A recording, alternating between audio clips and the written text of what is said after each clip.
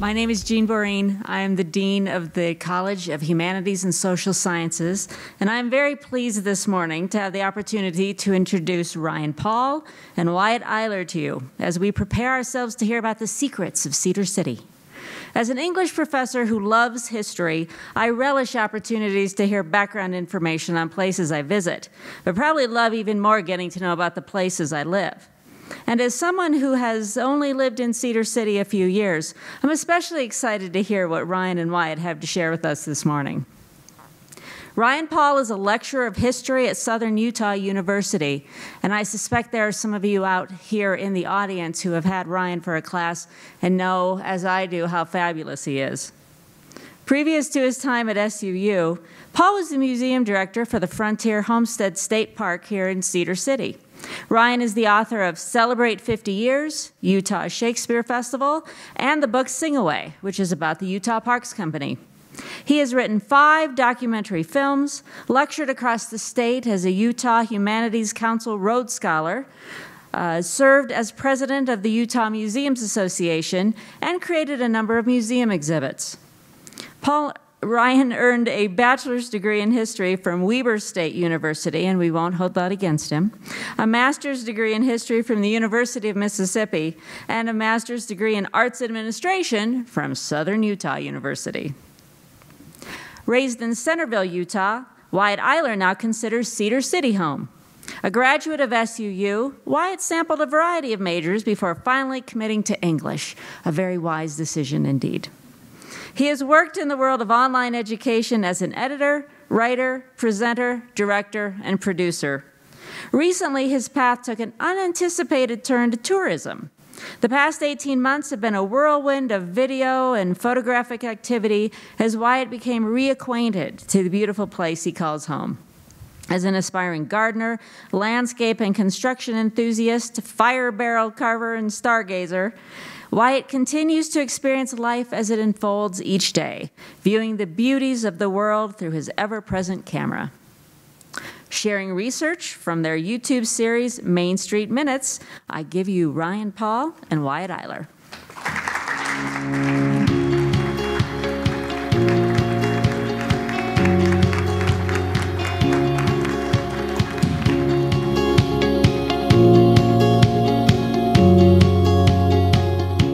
All right, huh? That's exactly it. I love it. Well, this is going to be such a fun hour. I am so happy to be here. Thank you guys so much for being here and sharing all about this. I feel like I'm opening a treasure trove, like a treasure chest of information, and I can't wait to get into it. Excellent. But the first thing I thought I'd do is see just kind of a show of hands, and hello to everybody watching online also. How many here have lived in Cedar all their life?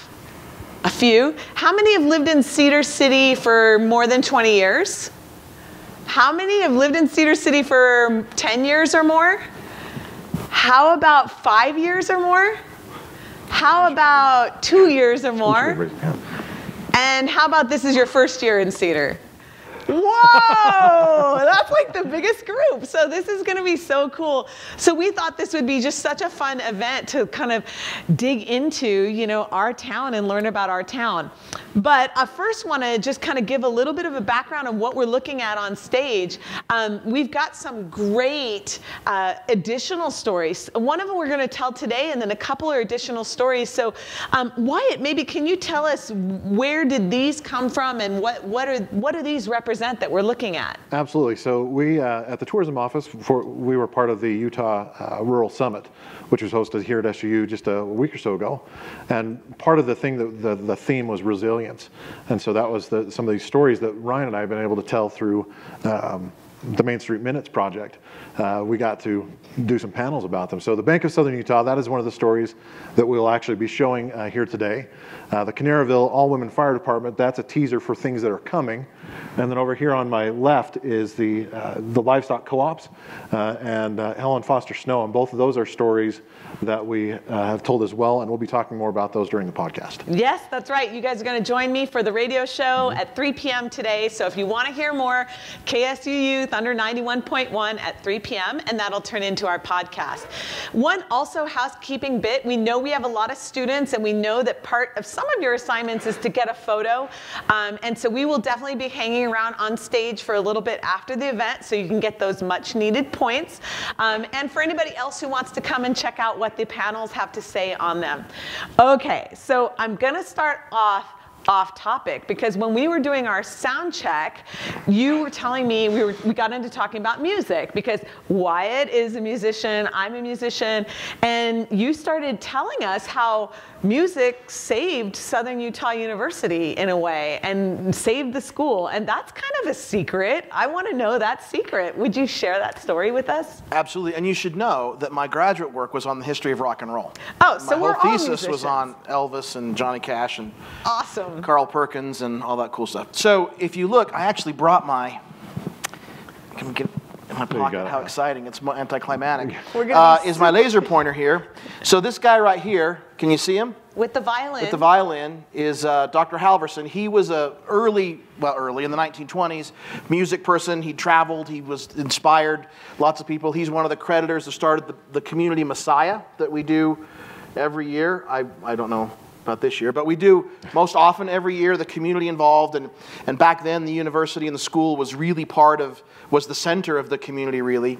So at the time in the 1930s, the regents and the legislature were looking to cut funds, and one of the places they were absolutely going to cut was, well, not SU at the time, but this institution. They just saw it as more rural and not as critical to the more needs of the Wasatch Front. So they came down, they visited, they were making their report, and it was, we know, to be fairly, we have to make hard choices. Right. And Dr. Halverson and others knew this was happening, so we arranged a performance of the Messiah that involved the university and involved the community, and agreed to let these legislators and regents come and sit, and they purposefully asked for chairs in the back of the room by the door, so they could leave when before it was over, right? Because, you know. Yeah. So you never know what you're going to get with community theater. So anyway, they're sitting there and they're ready to leave, and the music starts, and they're so overwhelmed that they're captivated, and they stay, and they credit themselves going back to Salt Lake saying, we need to save this institution because of people like that and because of what they're doing. Wow. So, music wins. Music wins, and SUU wins. I mean, we're here today perhaps because of that performance, and that is a great story. I didn't know that story, and I'm really happy to hear it. And the Messiah is happening this year, I do know. Oh, very cool. And so that's great. So anybody who's interested, and it is a combination. It's a community production. We have students in it, a lot of members of our music department, so that's just a great little starting story. Well, thank you for sharing that. But we're here to talk about your guys' work together, and I'd love for you to give us a little bit of background of how the relationship between you two began, the collaboration between you two began, and maybe just talk about what is Main Street Minutes? How did it start? What's the deal? I'm glad you asked that, because look at Wyett. I've admired him for years. How could you not?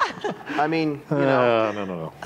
So, well, actually, Ryan and I were just talking about this, because I said to my wife last night, I'm trying to remember exactly when Ryan and I met.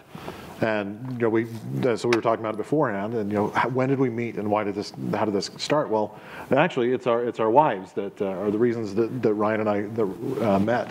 Both worked or continued to work at the Utah Shakespeare Festival, and through events that they hosted, that's how Ryan and I, our relationship started. And this friendship grew into finding ways to spend time with one another.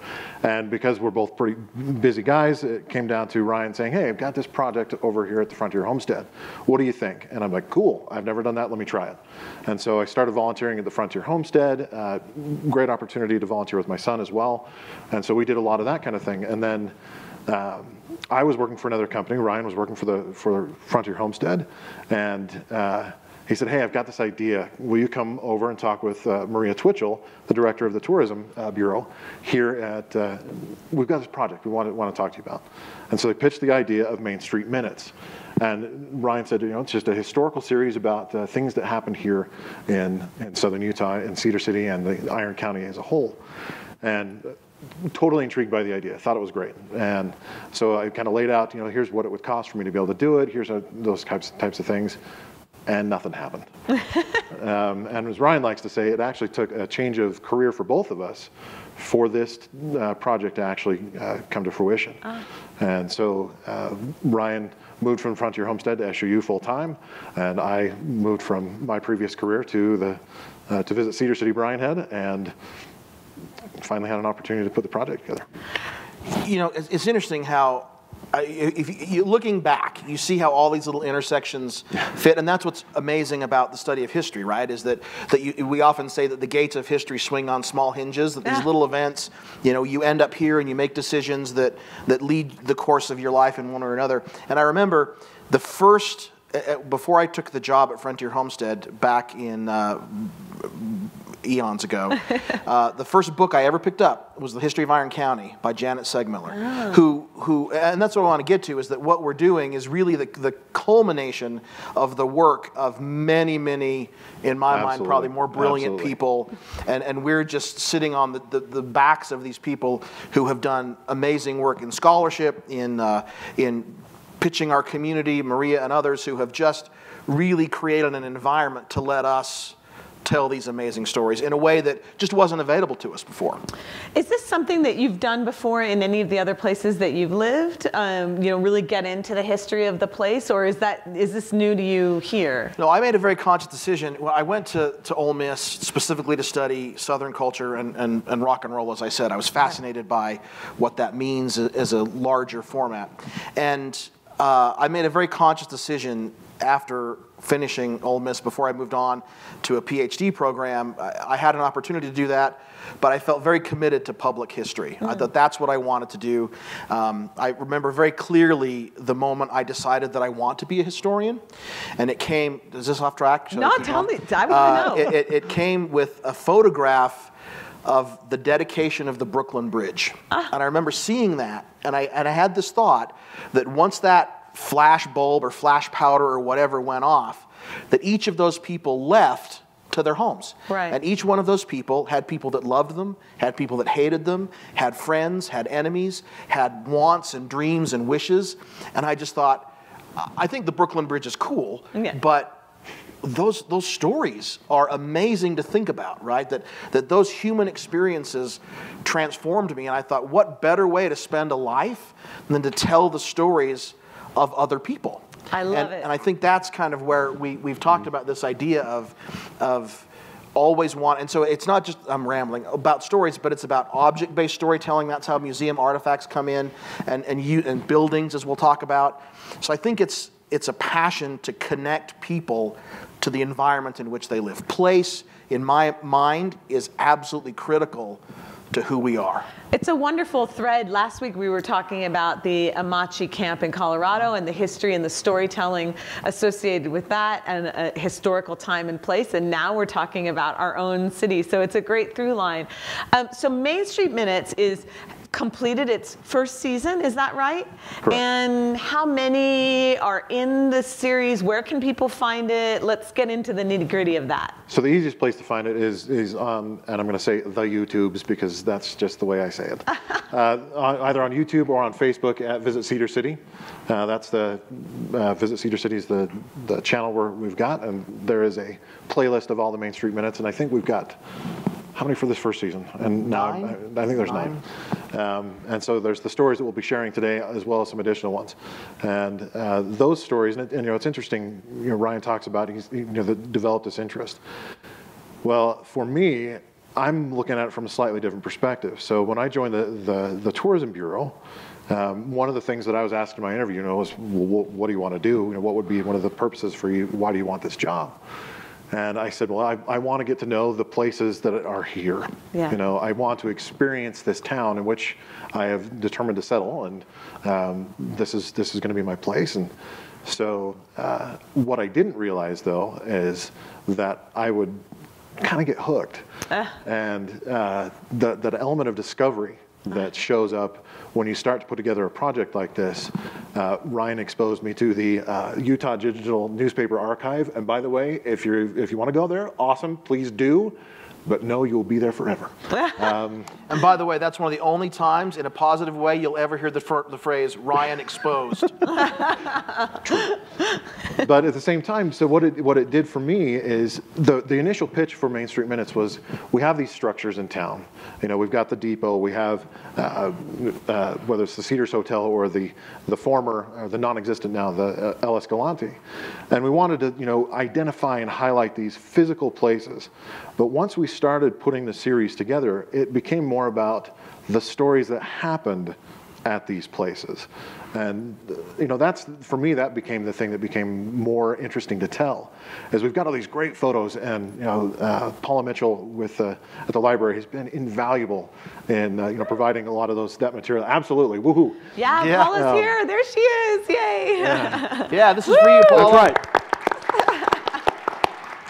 And so it's an opportunity to share these things that we have in this archive, but to get to tell a story around it. And for me, that's become fascinating. Perfect. And so, you know, and like I say, I spent far too much time on the digital newspaper archive.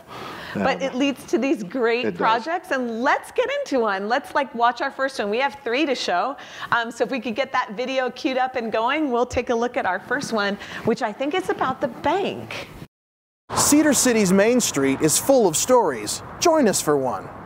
It's Christmas Eve 1931, and the board of directors at the Bank of Southern Utah have just had some distressing news. Due to the crippling effects of the Great Depression and lower than expected yearly tax deposits, the bank would be unable to meet its state-mandated legal reserves. A difficult decision was made. The 27-year-old bank would close its doors.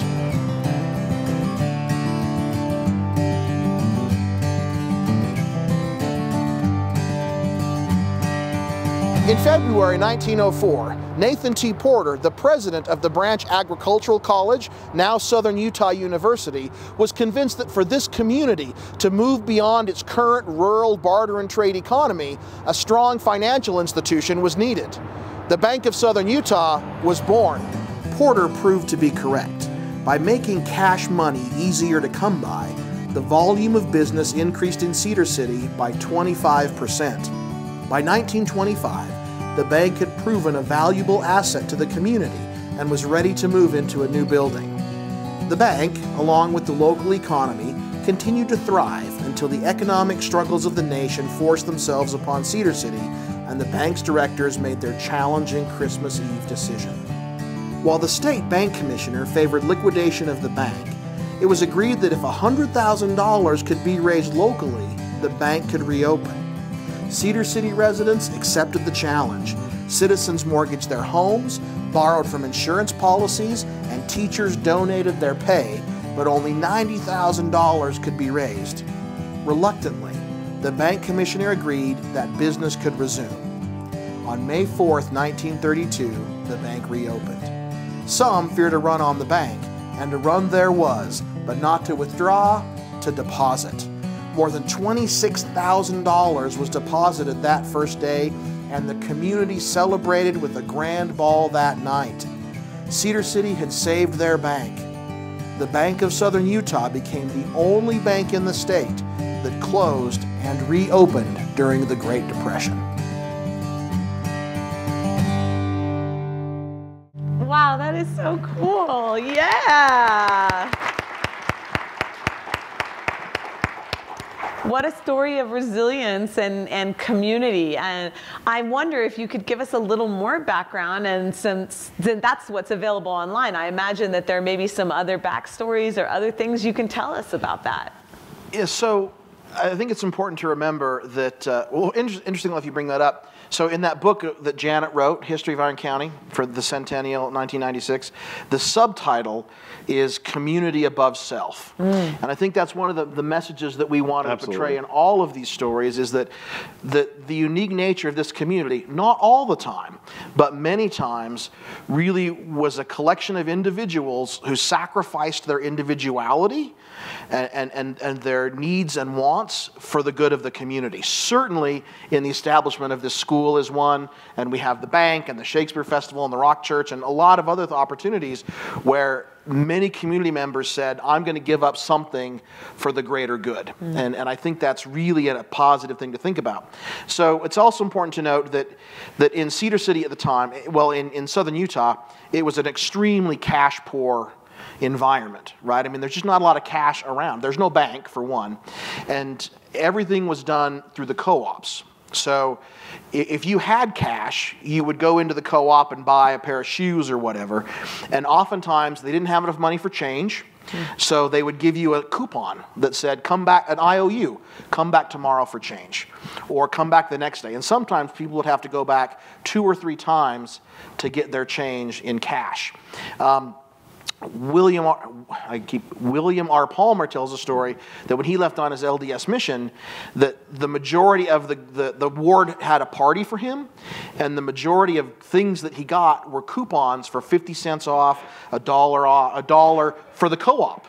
Wow. So you would go to the co-op, and that's how people did that. And what happened was people would actually take their sacks of grain or their eggs or their chickens to the co-op to get those coupons to give to people as cash. And that's how you paid your taxes. That's how you paid your tuition. Wow. In the same way. You took stuff to the goods to the co-op, got the certificates, and paid it that way. Wow.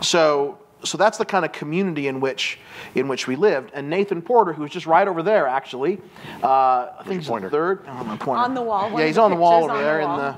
I'll get this here, right?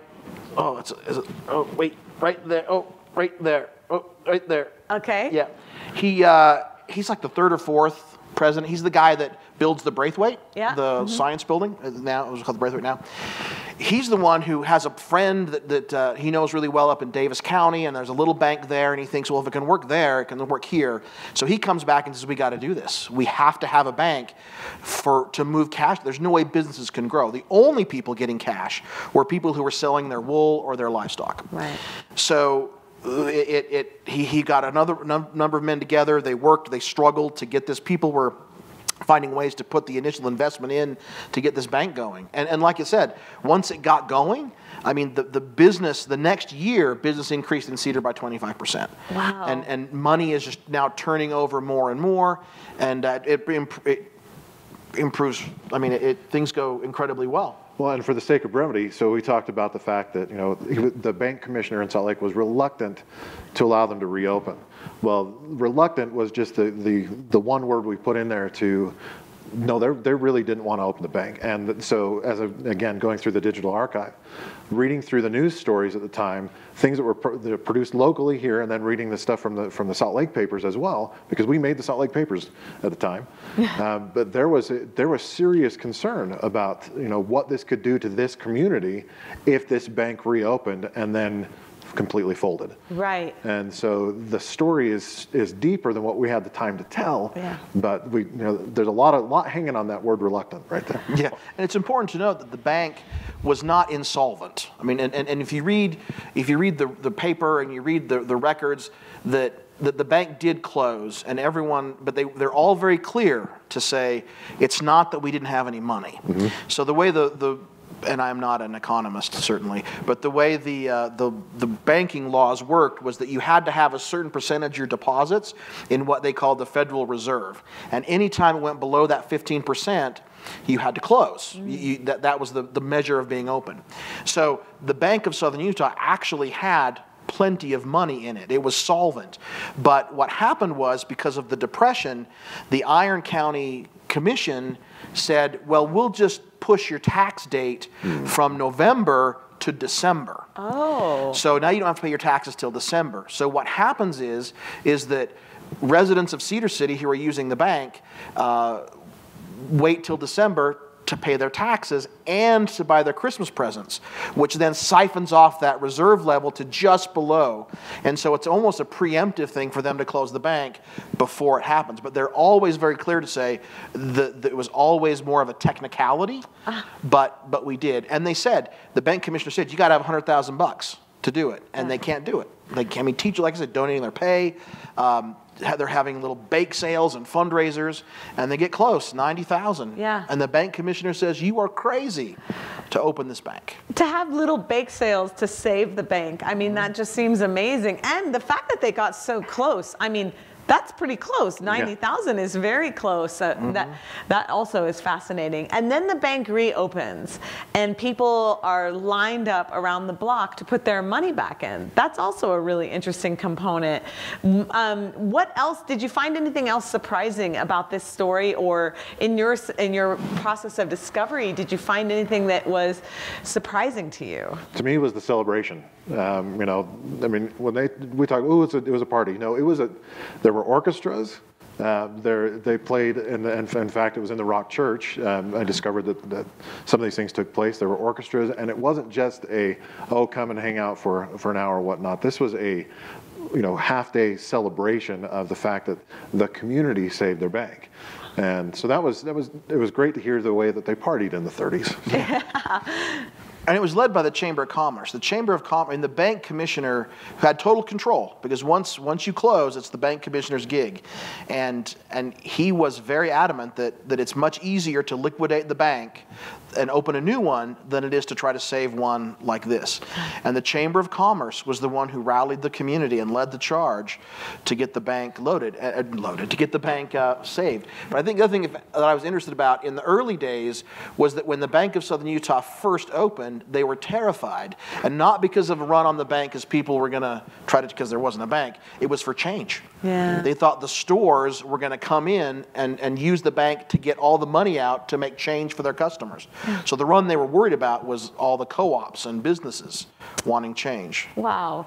Well, before we go to the next one, I just want to touch briefly on that community before self concept. And I just was curious what your opinions are on how that plays out today in modern times, and do you feel that is still a vital part of our community? Do you feel that's still something to strive for? Is it harder to do now? Just kind of curious about your opinions on that. Did I open a can of worms? I don't think so. I mean, so for me, I think that is one of the defining characteristics of this community, is this community above self, because more and more stories that I read and the more that I discover, like any community, there's disagreement. There's people that won't buy into certain ideas or ideals. But I think that is simply a foundational component of Cedar City.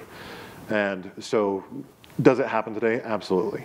I see it in the way that we have community theaters that have popped up and are just ridiculously well supported. And whether we seem to, we are an arts community, but we are also an outdoor community. Yeah. And the way that people have responded to, we've got an incredible series of mountain bike trails that were essentially community sponsored in the Iron Hills Trail System, and that's fantastic. And so those things do happen. I think it's harder to get through some of that noise today. Yeah. But I think in some ways it's easier to grab a following because of how it's easier to expose those types of things and those ideas and communicate broadly. My social media manager would be upset with me if I didn't, mention the fact that, that's one of the ways that we are able to get that message out. Yeah. Whether it's a community thing or a tourism thing or whatever it might be. But so no, I absolutely believe that that is very present in community. I think it's much easier to self-select though today as well. I mean, there's certainly, if you think about even up to, I mean, I-15 doesn't come to Cedar City till the 70s, right? So I think that in those when we were more rural than we are now, I think that you are locked into this community of these are the people who you are going to worship with, who you're going to work with, who you're going to spend money with and on for everything else. You're going to educate them. You have a much closer knit community by geographic design. I think that it takes more of an effort now for us to do that because of noise, and there are more things going on, and we have more access to information, and we've let, for good or ill, more of the national or other elements impact us in a way that they just didn't have back then. I only mention it not to put you on the spot, but it's such a beautiful concept, and we hear it in the stories of the university. We're hearing it in the stories of Main Street Minutes, and in this time of 2020, in everything that we've struggled with as a community and as a nation, and perhaps will continue as the year comes to a close. That it's just sort of a beautiful reminder of that we have this sense of community, how lucky we are. So that's just a little bit of that. As we move into our next one, you mentioned the Rock Church, and I think that's a perfect segue to get ready to play our next video, which is about the church. Cedar City was not spared from the terrible effects of the Great Depression. And when federal funds were offered to build a new post office, the community, after much deliberation, decided that the perfect spot was here, where the much-loved tabernacle stood. However, one local congregation of the Church of Jesus Christ of Latter-day Saints, the First Ward, still met in the old building. Bishop Franklin B. Wood, the ecclesiastical leader of the First Ward, was determined to build a new chapel east of the tabernacle. Once again, these people would place community above self and create a monument to their faith.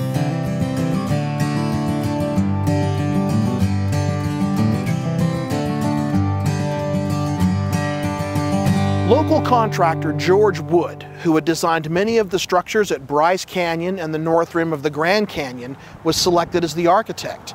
Wood submitted a Tudor-style design based on the architecture he'd seen during his travels in Europe. Controversially, he argued for the use of local materials in the building's construction. But many locals and church officials had trouble visualizing Wood's design and opposed his plan. However, Wood convinced them that using local materials would save money, and the design was eventually approved. Construction began in earnest as community members sprang into action, not only donating labor, but money as well. Trees from Cedar Canyon were harvested for the roof and interior structure, pews and dais. Local wool was woven into carpets. Granite from nearby quarries was used in the foundations, and iron from county mines was forged into chandeliers and hinges. Most impressively, rock from the surrounding hills was collected, sorted by color, and incorporated into the walls. June 15th through 20th, 1931 was proclaimed as Rock Week, and the local newspaper wrote, "A great amount of enthusiasm has been worked up, and each man who will be on the job is determined to bring in the most colorful rock to be found. In fact, they are vying with each other that the rock they will deliver will be superior to that anyone else might bring in." The rock was split so that the most colorful pieces could be used. As the rock walls rose, detractors became supporters, and the chapel soon became known as the Rock Church. Fittingly, the old clock from the tabernacle was placed into the steeple of the new church. The building was dedicated on May 27, 1934 by Church President Heber J. Grant, and still serves as a functioning chapel. The Rock Church stands as a community landmark and a testament to the resilience and perseverance of the local residents. This is a fun one because there's controversy and competition and so much local material. The most surprising part to me is that even the wool was used to weave into the rugs. That's amazing. I'd like to know, will you tell us a little more about the controversy or any of the other little stories around this, really extravagant design, and how it came to be? Well, I think that it's important to yes, we can. I think that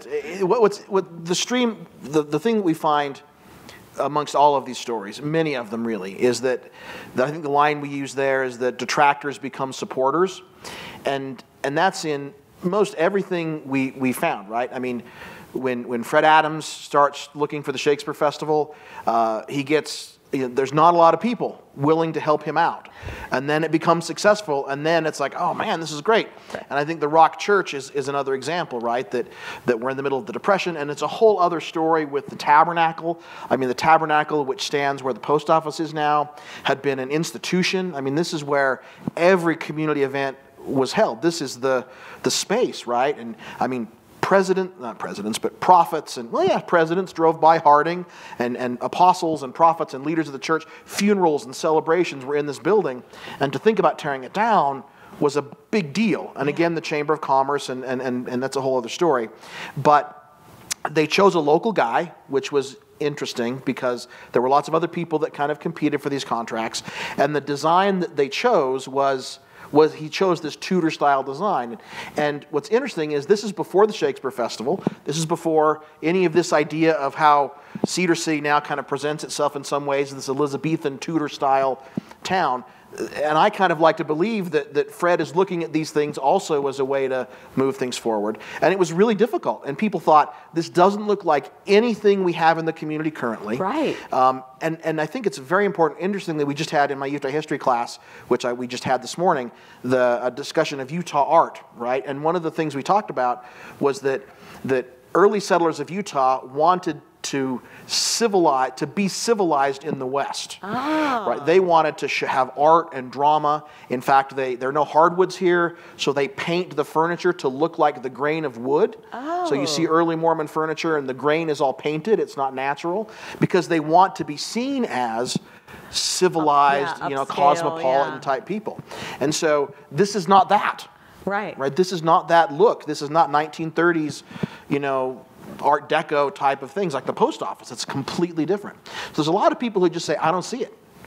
I don't see it. But what really made the difference, and this really is applicable today, is that it was going to cost less. Right? It all comes down to money. George Wood says, listen, if we use these local materials, it's not, we'd like to think that it's appeal to our better natures, but in reality, it's like, you're going to pay less money for this. Yeah. And so they did. And then, interestingly enough, it was dedicated by Heber J. Grant, but it had been completed years before. Not years, a couple years before, and services had been held in it, but it hadn't been paid off yet.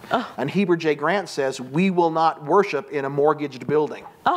So we will not dedicate it as a true church until it is completely paid off. Wow. So the community works again, has another fundraiser to get it paid off. So Heber J. Grant will come down and now officially dedicate it as a church. Wow, that is so I think it's interesting. And that's one of the things you think about as a historian that excites me a little bit, is this idea that as you do oral histories and things, people's memories begin to become more positive of their past the older they get. Right? The closer you get to the end, the more, in some ways, wonderful the beginning was, and those kinds of things. And so it's important that's, I think, an exciting discovery of ours, is to find that people are people, whether it's 1830, 1930, or 2030. Right? We all share the same concerns, and I think that's a pretty critical thing. The secrets of Cedar City aren't the hidden, we're not going to tell you where certain people are buried, because we know, and we don't want to tell you that,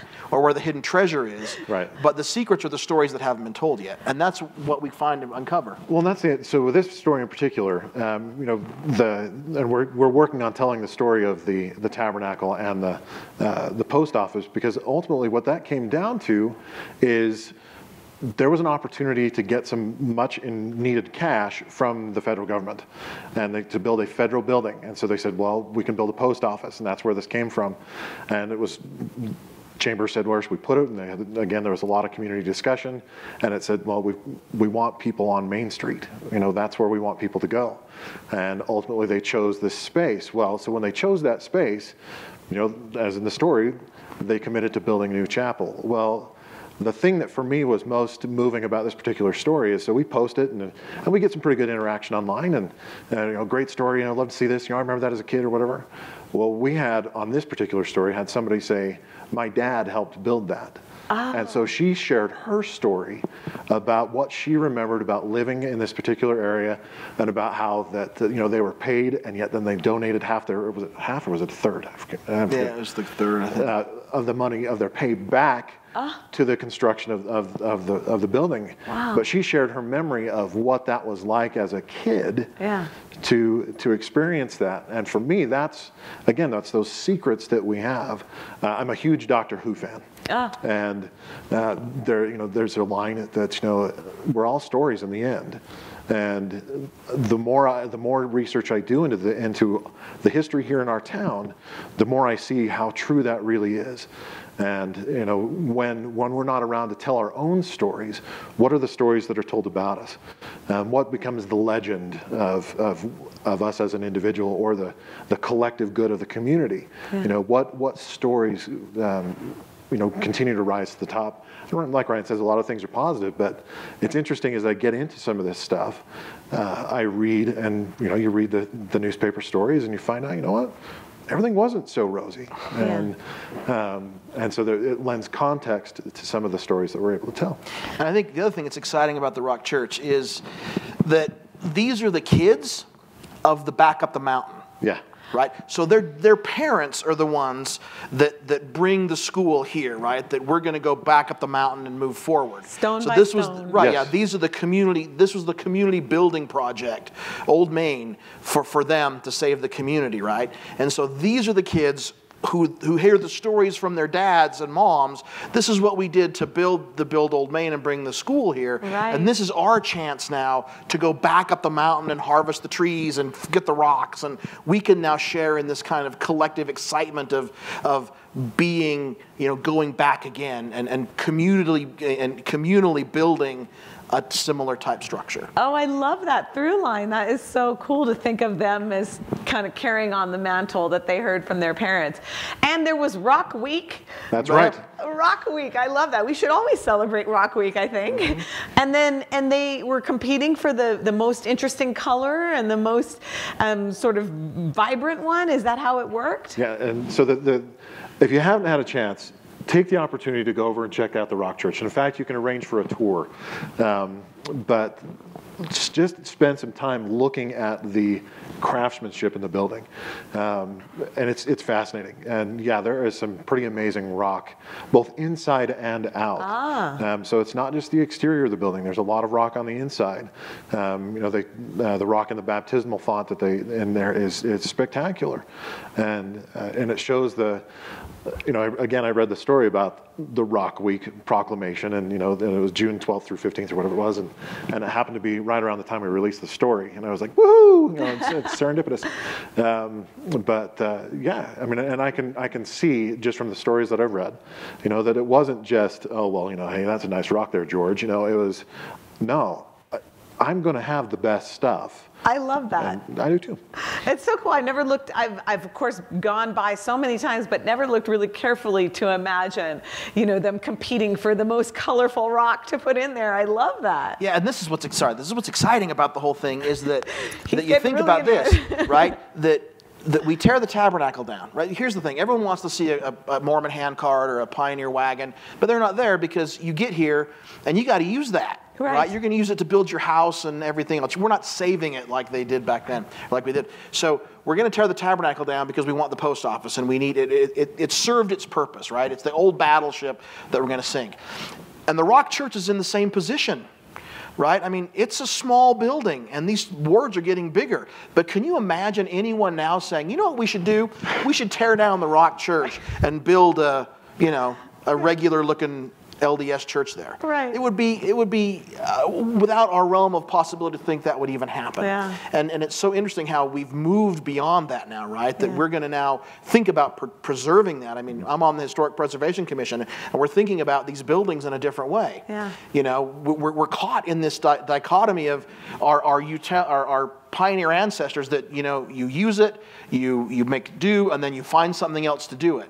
With this idea of, well, we have to preserve it, right? It's this conservation versus preservation idea that we're still fighting with more and more today. Our ancestors were like, yeah, it's too small. Tear it down. Yeah. Build a new one. Yeah. Right? But now we have more history. Mm-hmm. It's amazing. And even with that, though, they saved the clock. They did. They used the clock. That's they right. did. Yeah. Well, let's move on to our next one. When we think of Cedar, we don't necessarily think of Hollywood in the movies. I mean, if we think of the movies in Utah, we tend to think more maybe Kanab. We know that some of the Westerns and all that kind of stuff. But I think we have a little connection to Hollywood. And that's kind of what our third video is about in the theater. So we'll get that up and running and show it. Since 1923, hundreds of thousands of people have journeyed to this area to immerse themselves in the scenic wonders at our doorstep. The mighty Union Pacific trains brought in visitors from across the world, and it was these same rails that ushered Hollywood into Utah.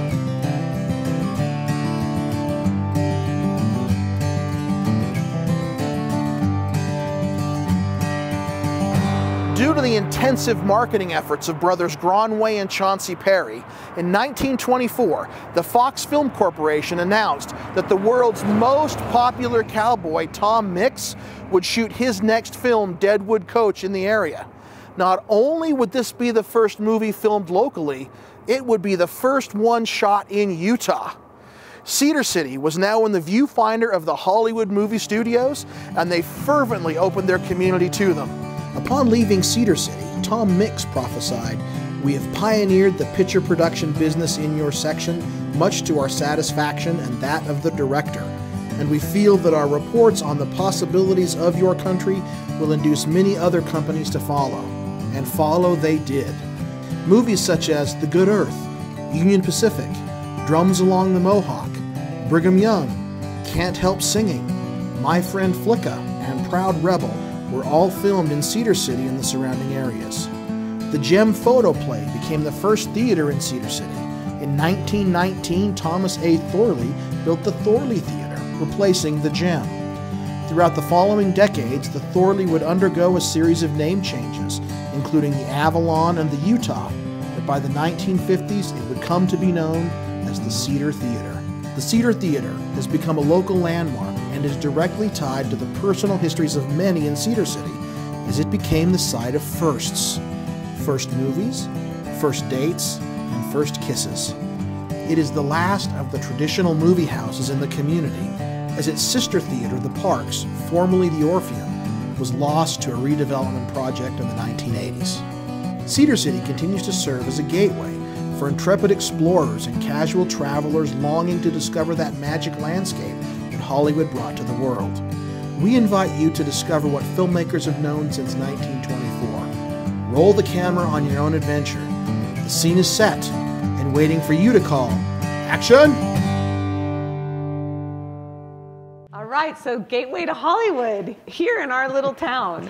Tell us more about that. So the railroad was a big part of it, and a lot of these films were filmed closer than I tend to think of Cedar. I tend to think of, you know, it being a little bit further away, but actually really close by. What can you tell us more?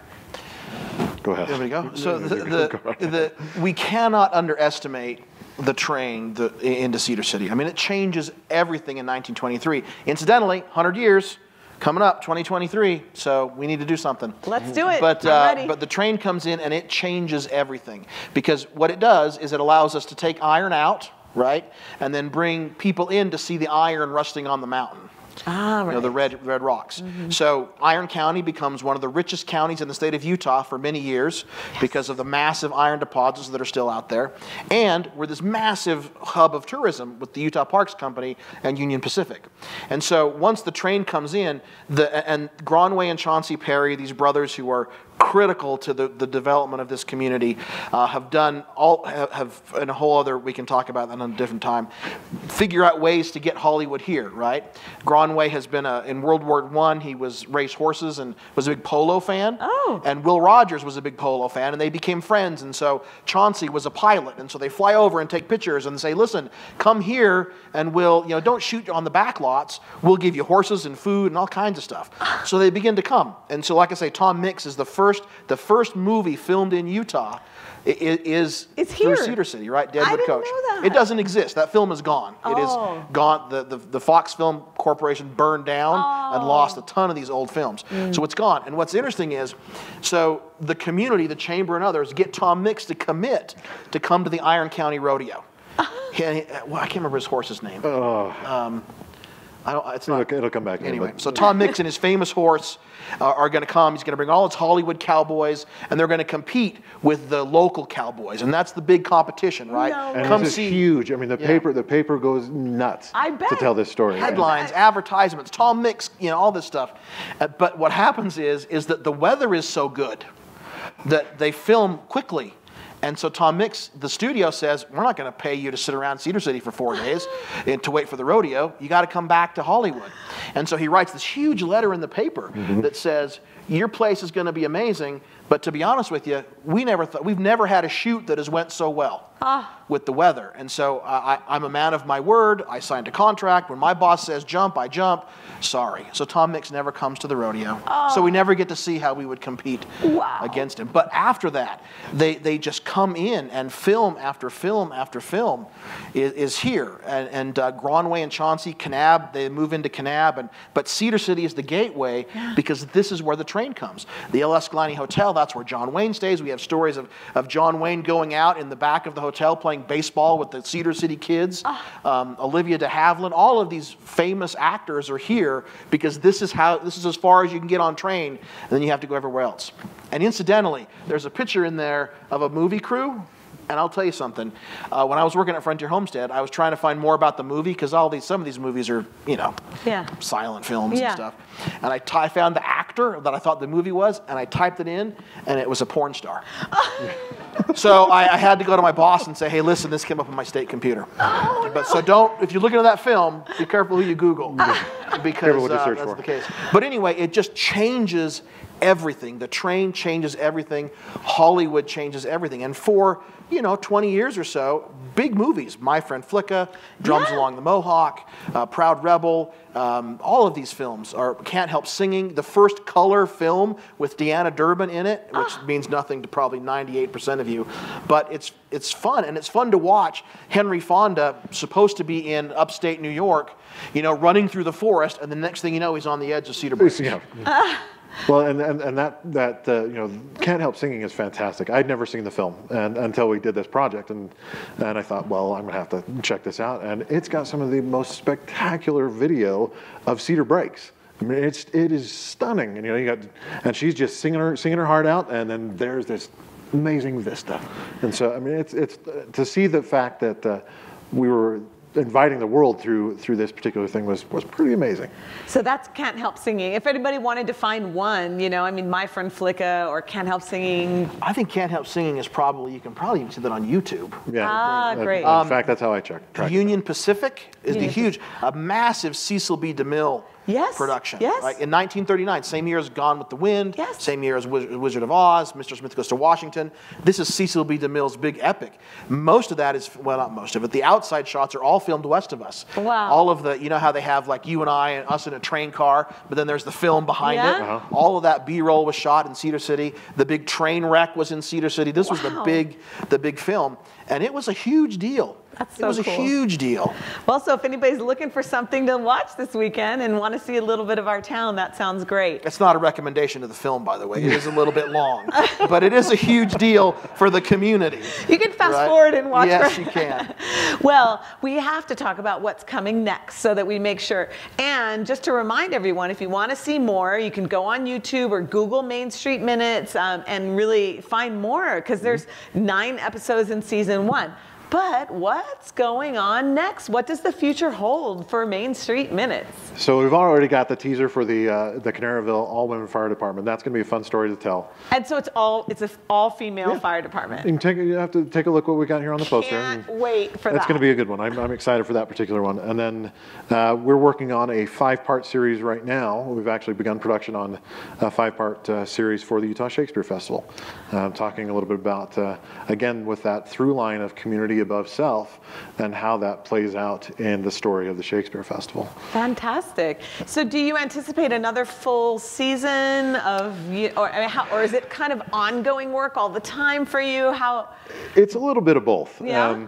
So because the Shakespeare project is considerably larger than, these are 3-minute pieces, and the Shakespeare one is going to be longer.